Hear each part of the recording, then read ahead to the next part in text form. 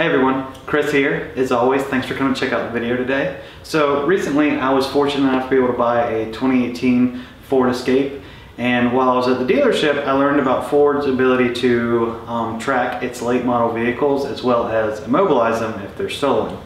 And since most of my channel is about GPS devices and about various tracking systems, I thought I'd make a video about Ford's new tracking system and how it works for any of those that might have had a question about it.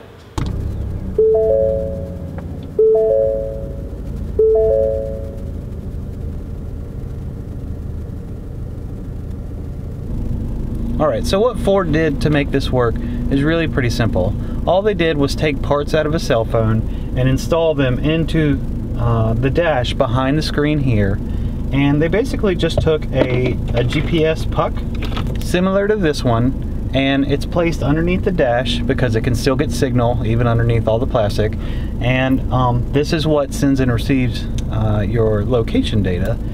And so they teamed up with AT&T to do this. That's how you can go on to AT&T's website and you can actually order a data plan for this. So it's not a cell phone in the sense that you get a phone number with it and you can call it. It's a cell phone in the sense that you can use the data to feed the towers back and forth. Again, not a lot of work to do this. I think it was pretty innovative, and this is how you're able to remotely start and shut off your car as well as lock and unlock the doors using the Ford MyPass app.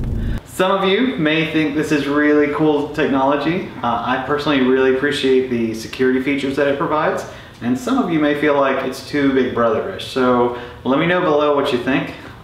If you have any questions about the technology or how it works, just leave a comment down below and I'll do my best to answer. And as always, thanks for watching.